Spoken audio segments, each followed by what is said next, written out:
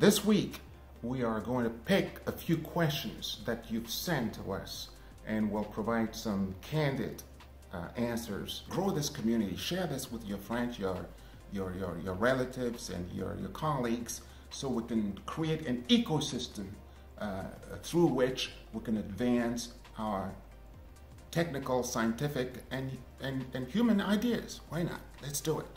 Make sure that you have subscribed so we can continue this interactive session throughout the year. The first question we received was from Mr. Jean-Michel, and his question was, what is the benefit of space exploration and satellite communications in the changing world that we are living today? Now, Jean-Michel, the best way I can probably answer this question is this.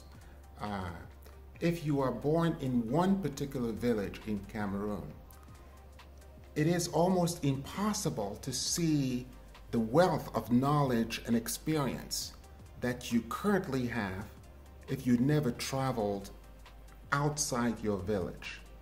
And if you just stay in one particular city, it's going to be very difficult to have an appreciation of a country if you don't have a better understanding, if you don't take a step back and look at the country. So likewise, we can think of space as a different frontier relative to our common planet, our global village, which is the Earth. For example, the GPS is satellite communications. Plane navigation is satellite communications. You cannot navigate something on Earth if you are yourself on Earth. You have to be outside the Earth to see the Earth. And because you're outside in space, you can probably understand how to navigate on Earth. Space is that ultimate position, prime position, a VIP seat that gives us an opportunity to look at the Earth and see how we can optimize conditions on Earth. However, from that same position, much damage, unfortunately, can be done too. This answer is going to be for a question that was addressed to us by Mr. Jean-Paul Ngone. And his question was basically to know if we could have a contribution towards a program that aims at launching a satellite for Cameroon, with the understanding that the Ministry of Post and Telecommunications in Cameroon is looking at the possibility of launching its own satellite. Jean-Paul, I think it's a great idea. You know, 10 years ago, I would have said that this is probably not the right project for a country like Cameroon to undertake, simply because it takes enormous resources to launch satellites.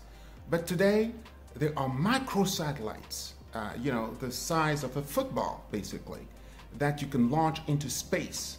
And I'm completely in favor of that kind of project for several reasons. Number one, because I want Cameroonian youth like yourself to be involved in understanding space sciences, in developing technologies and applications that can be launched from, maybe not right now from Cameroon, but certainly designed by Cameroon engineers into space, and give the Cameroon scientist an opportunity to be an inhabitant of space that allows you to look down on Earth and understand, whether it is in matters of communications or surveillance or weather control, geolocation, or any other application.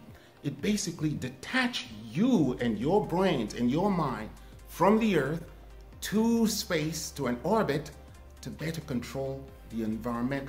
This answer is going to be to a question by Mr. Bo Armstrong. He remembers that years ago I had the idea of launching a satellite communications type program in Cameroon, and his question basically was as to know whatever happened to this project, where are we with that project, And thank you so very much, Bo, for remembering that. At the age of 23, I had a master's degree and I was a chief of service at the Ministry of Post and Telecommunications and a professor at the School of Post and Telecommunications as well. I advanced to the then Minister of Post and Telecommunications. His name was Mr. Egbe Tabi. A project called the Cameroon DOMSAT. DOMSAT stands for Domestic Satellite. And the idea back then was to be able to place a satellite center at the capital city of each one of the then provinces that were called, now they're called regions, of Cameroon, and interconnect them with the capital city of Yaoundé with the redundant center in Douala.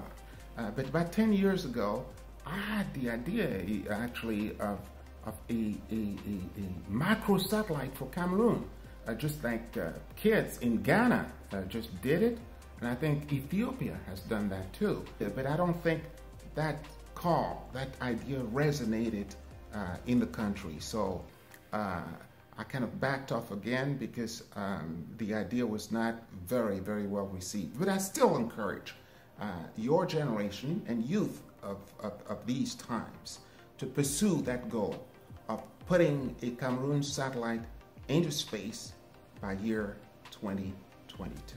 Now, this is the answer to a question by Mr. Shambhala. And his question was basically to know what I'm going to do personally to help advance the development of telecommunications in my own native country, which is Cameroon. For at least 20 years, I have not stopped wanting to help promote not only telecommunications, but the digital revolution, the digital economy development in Cameroon.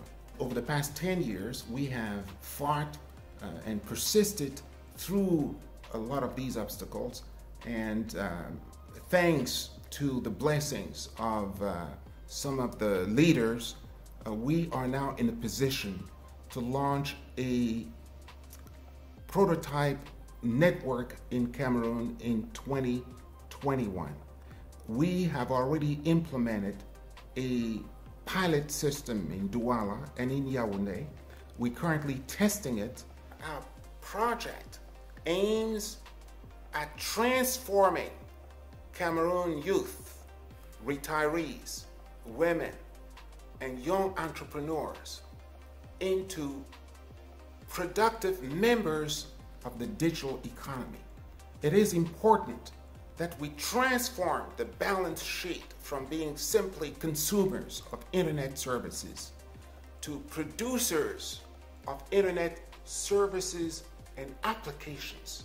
The applications that are developed in order to solve local problems at every level in the country. We're making very good progress to launching a nationwide program in order to change our mindset from being simply consumers of internet products and services to be producers of internet products, services, and applications that are going to solve and optimize the conditions and the living conditions of our fellow neighbors in our own areas, villages, cities, and regions. This is a response to a question that was addressed to us by Quincy. Thank you so very much for this question. The question was to know if I have a project that is currently being deployed in Cameroon, and especially if I had obstacles along the way. You know, when I give conferences around the world for that matter, one of the pieces of advice that I give to youth is this: in life, failure is not a tragedy. The real tragedy in life is not to have done your very best. In other words, do not give up to failures. Try again. Stand up and try again. And I think I am following my own advice with projects in Africa and in Cameroon. There will be a lot of frustrating moments that you can be assured of, but I think you have to stand up and face those challenges and move forward and chase after those dreams of yours. There's some very good people in every country, and sooner or later you'll find these people that are going to encourage you and allow you to make your dreams, so to speak, come true. And in this particular case, we have finally managed to have some very good agreements to set up some very good telecommunications projects for youth and for entrepreneurs in Cameroon. I hope that the answers that we've provided to your questions this week are going to be useful. Feel free, and that is our invitation, to ask your questions to us in the comment sections below, and we'll be sure next week to be here again with some real answers to the questions you would have asked, with candor, with details, and plenty of honesty. See you next week.